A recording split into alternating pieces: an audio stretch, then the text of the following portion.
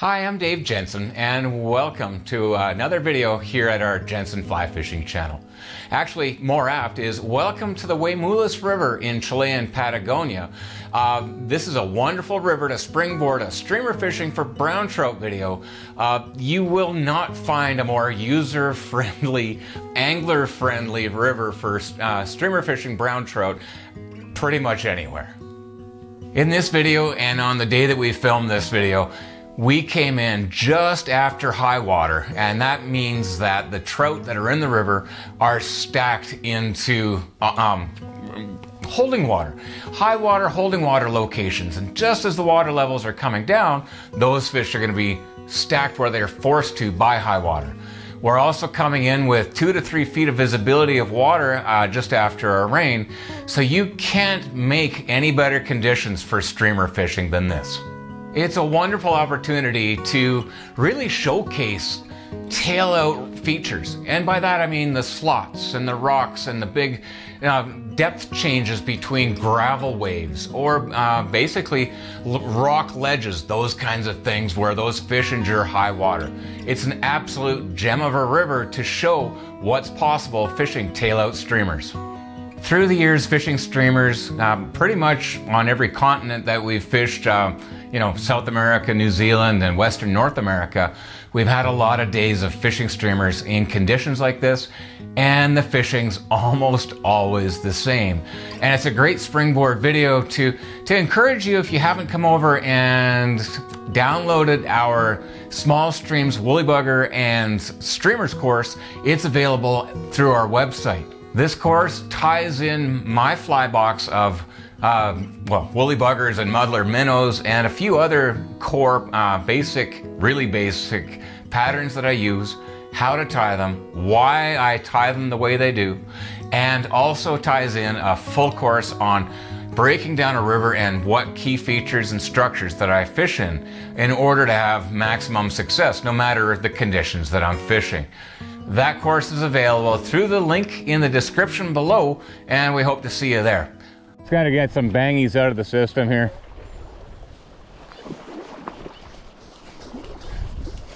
There he is. Yeah, the shallow tailouts. Okay guys, so on days where there's not a lot happening, one really great spot that you can target is a tailout. And it's really cool if you get to the tailout. As you see Hayden standing there, he's just over his ankle deep. Amelia is now not quite knee deep, and I literally just caught the one fish just above me here, maybe in knee deep water, and the other one was cast across there and probably knee deep water. There's all sorts of broken rock here, and these fish could be anywhere in this tailout. And it's just a perfect spot to target, especially on a slow day's fishing. Magic, there's not a lot of magic in this day, but if you just do the reading water, pick that rock, pick that trough, pick that rock, trough, another trough over there, standing in the tailout, there's a big deep trough all the way up through this next corner, that kind of thing, and just read the water, you're gonna pick up fish. It's just a matter of keep plugging, keep plugging, keep plugging. And I don't know, what do we caught? I don't know, a dozen, 15 fish, whatever the heck it is today. It's not a lot, but it's not hard to pick up fish. What's hard is to find fish in shallow and murky water. It's high and actually see them before you cast or get the rising fish. But I'm just gonna try work. Basically, I've got another 30 yards to those rocks up there and across. I'm just gonna box step through the rest of this a little bit, and hopefully I can pick up a fish, maybe two, finish that off, show you what I'm talking about in terms of just work the water across the seams in the buckets, and then I think I'll switch out with Amelia after that and see what she does up in the corner. Okie dokie. Let's see if I can get this thing going. Here we go. Just gonna work along here. Right up on those rocks, eh? Okay. Just kind of work the main trough, the edges of it, just off the drop-off zone up in here. See if anybody comes up on that. Come on. I just caught that fish there and that second last fish there, and then the other fish was right upstream. And now that wind's gonna have its way with me. But I'm in the main trough here, and I'm just working the edges of these rocks, right? And just gonna work it just a little further over. And we'll just see what happens over. And oh, there he is. just off those rocks, right? Keep working those rocks and that tail out stuff, and there's some nice fish holding in less than knee deep water. There's some really nice fish in here, and this is why I always have that trailer fly, because that big streamer just picked up those previous 2 fish, but you just don't know when that little trailer streamer woolly bugger is gonna catch a really nice brown. I like that one. Nice. That's a nice fish. Okay, I'm gonna go in on him. 1. Here we go. 1, 2, 3, 4, 5. Got it. Beautiful, huh? Yeah? Got it, yeah. Okay. Gotta be one more good fish in there, doesn't there? How about those rocks again? I'm gonna come over my left side, pause, place right off those rocks. Come on now. Just to finish off these shallow rocks and the tail out. Really cool. Double streamer setup. I got a kind of a yellow yummy with yellow legs, and about 1.5 feet behind it I've got a green woolly bugger. There he is. Oh, I missed him. Come on back. We know he's there now. Come on. No. Okay, that was another nice fish. I'm gonna leave him alone for a second, come up here and just work the edges over here. Boy, that changing light is ridiculous, to be honest with you. Okay, and now I'm gonna bring it, just gonna do an upstream reach to try to let that sink down, and then I'm gonna strip against the current that way and see if that will do anything. Just a different presentation. Again, in this case, the wind is coming right to left, and that's fine. So I'm just gonna punch it that way, reach that way, leave that line against the current, and just kind of pulse it against the current. There he is, and just try to do that. Just some different presentation to try to induce a take from a fish that's already rejected your flies. You don't always have to change your flies, but if you change your presentation, you'll find that you can do some really cool things to get the fish to actually commit to your fly rather than just doink it. Kind of like that. That's a gorgeous fish. Okay guys, so what the heck was that? Well, that was just me casting up and bringing it back, up, bring it back, and then I had a fish hit and I just saw it roll.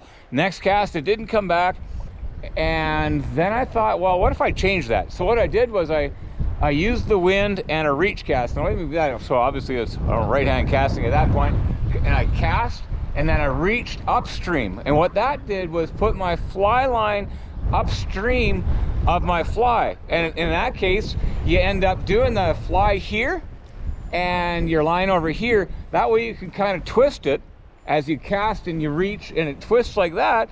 You end up being able to pulse your fly against the current, against the current, against the current.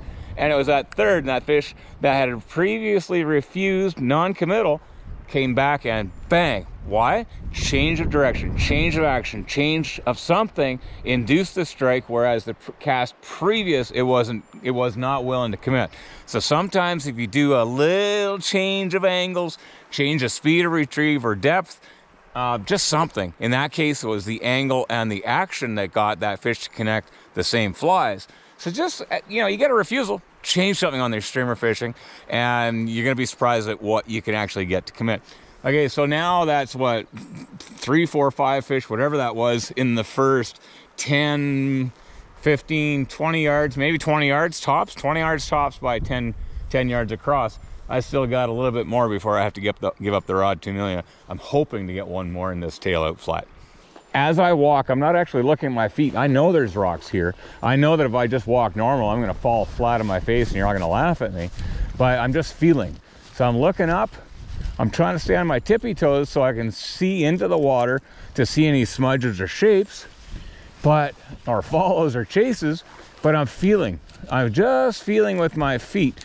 I try not to do too many crossovers foot over foot, because that's the other thing that'll happen. You'll do that and you'll end up flat in your face too. So slow and just shuffle your feet and just launch it across and just come across. I think there's another space in those rocks right where that swallow just was, right over in there. See if anybody wants to come out of those rocks and come over the rocks, let it drop. 1, 2, 3.